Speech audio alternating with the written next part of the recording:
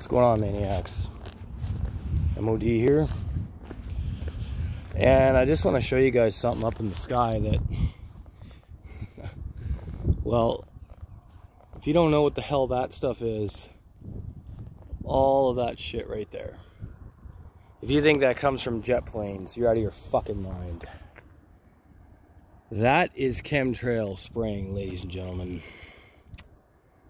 And powers that be have been doing that for decades to intentionally poison the population, to dumb people down, to make them fucking stupid and complacent. I mean, if you think that comes from jets, I mean, jets don't fly crisscross in the fucking sky like this, man. Like, look at this. They don't, okay? It's time to fucking wake up, man.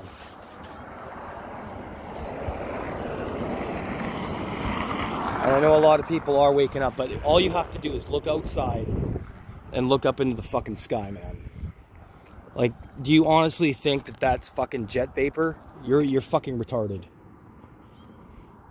That is not fucking jet vapor, okay? It's time for you people to snap out of this fucking bullshit. This trust and belief in powers that be, that care, that they have your best interests at heart. Because they fucking don't. They don't.